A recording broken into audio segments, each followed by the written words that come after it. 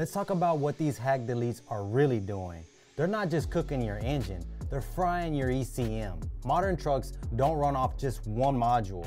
You got the ECM, the CPC, which is a chassis powertrain control, and an ACM, which is the aftertreatment control module. These three are designed to talk to each other. But here's what happens when a delete shop gets their hands on it.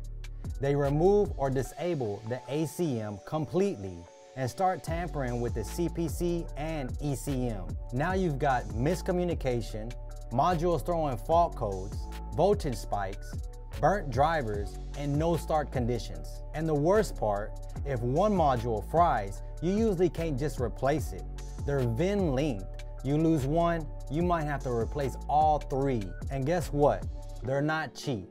You just turned a $2,000 delete into a $10,000 plus repair. So no, it's not a performance upgrade. It's a shortcut to a total system failure.